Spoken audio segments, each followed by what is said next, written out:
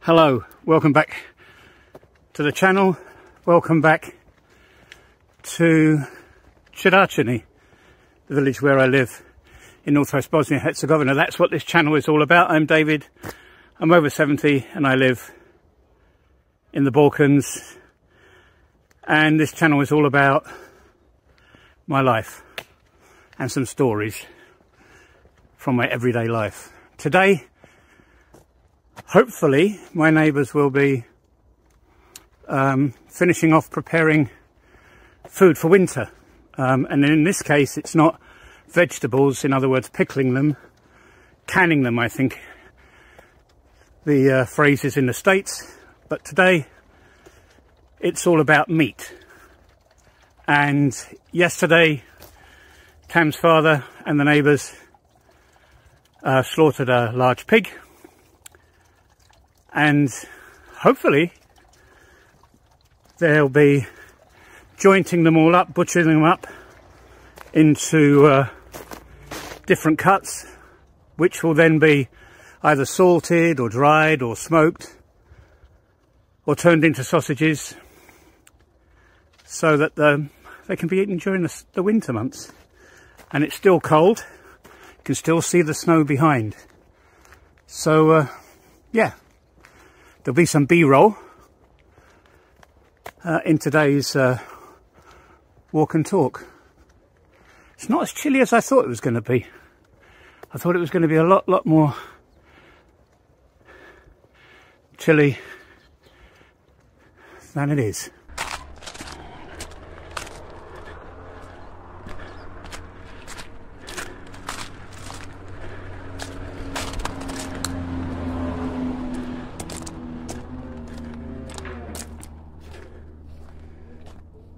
That is a lot of meat. Stravo! That is a lot of meat.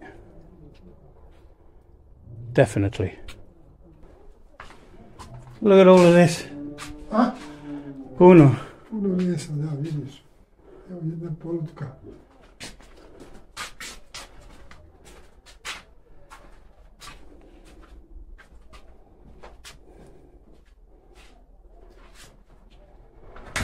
So this is all jointed up.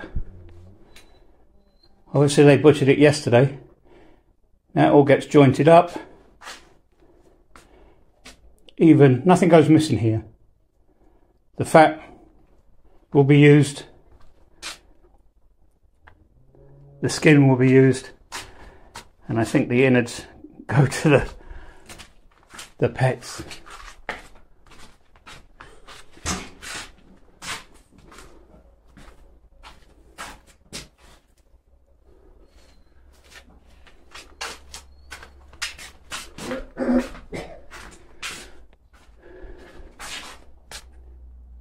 Everything but everything is used.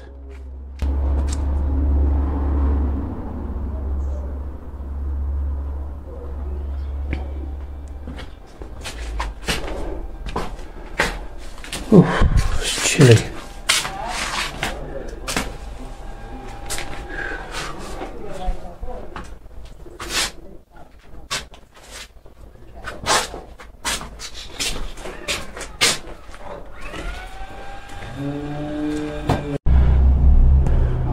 Sve je tradicija, Da. koliko kilo meso? 10, 15, više? Oko 15 tako.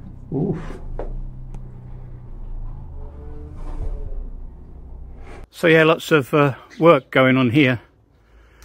Still, I think another day or 2 days maybe.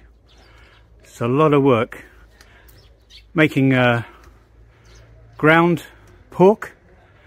We would call it minced pork, I think, in England, but ground pork. Some of that will be used as ground pork. Some of that obviously is going to be turned into sausages, and sausages here are absolutely amazing. But yeah, the front yard of a small holding. This is where my neighbour lives in the city actually, but this is his weekend house. But his mum and dad used to live there for years and years and years and years and years. So you get a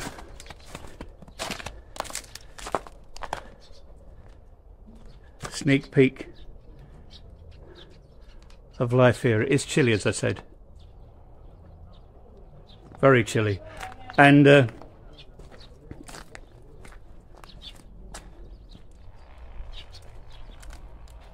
asked Tam's father, Predrag, about how much the pig weighed before it was slaughtered, and he said around about 260 kilos, plus or minus.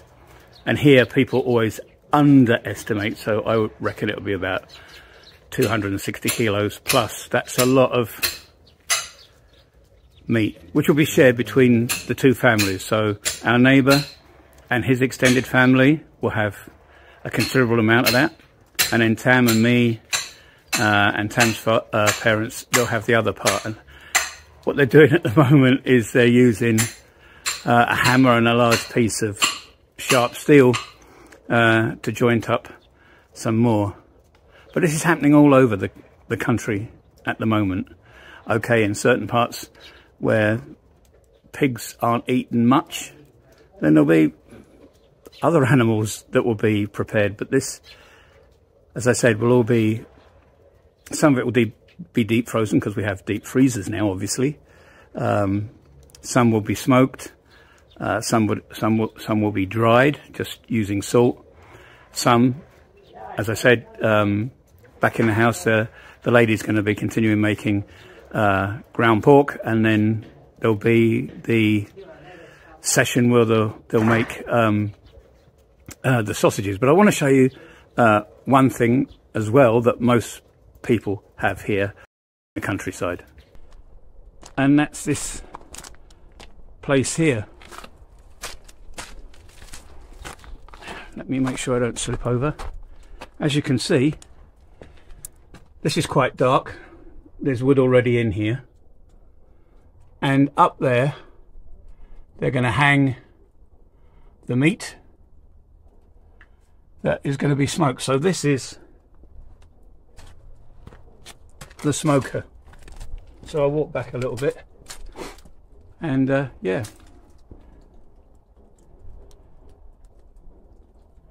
have a ladder that they'll put inside. Simple, to the point. And there's always wood lying around everywhere, as you can see over there. Not the tidiest, but does it really matter? It's the end result, right?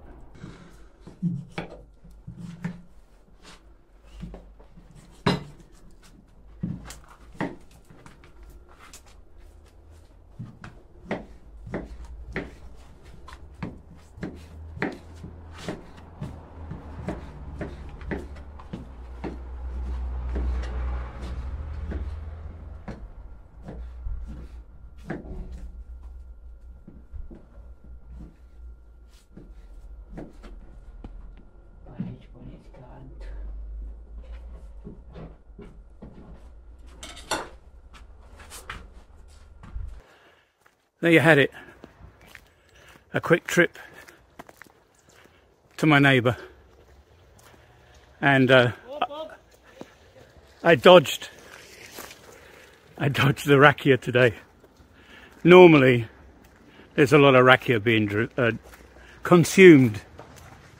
It's polite, it's cultural. Whenever you go somewhere, you know, you're offered rakia, beer. If you're not into alcohol, obviously they've got juices and things. But another sneak peek into something that you wouldn't normally see. I mean, if you come as a tourist, there are all the sights to see, the history to experience and discover, the food to die for. But you very rarely end up coming this far off the beaten track. People are starting to offer that now. I don't normally talk about recommendations, but we have some really good friends who run a travel agency out of Sarajevo. It's called chafe. I've done a video about that before, but I'll do another video about chafe. Chafe is taking it easy. Chafe is all about enjoying life. And Kathy and Numa have called their small boutique travel agency Chafe. And they're starting to take people off the beaten track.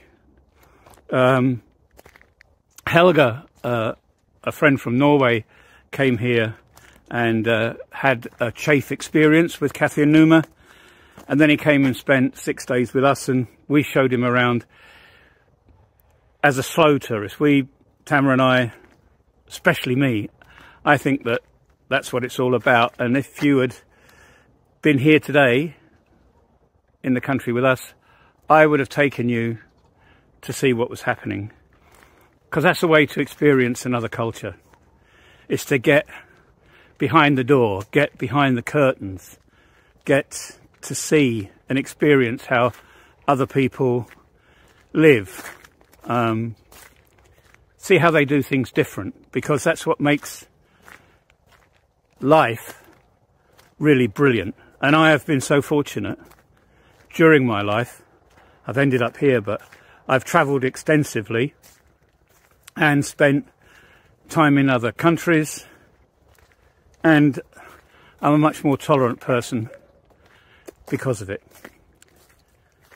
So that's it for this video. Wherever you see it, if you see it on the blog, please give me a comment. Let's start a discussion.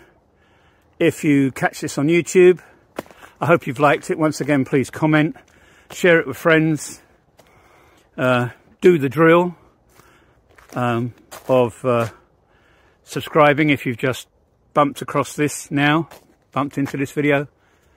And there's a notification button or bell on YouTube, so if you have a go at that, bump it, bang it, smash it. Young people have got all these phrases these days, haven't they? So that you'll always be notified when there's another update. I'm trying to make these videos twice a week, and to tell stories that I think you might be interested in. Right. I'm going back in now. I'm going to have a nice warm drink. Thanks again for watching. And here, I'm home. Mara, our dog, or one of our dogs, is saying hello. Catch you soon.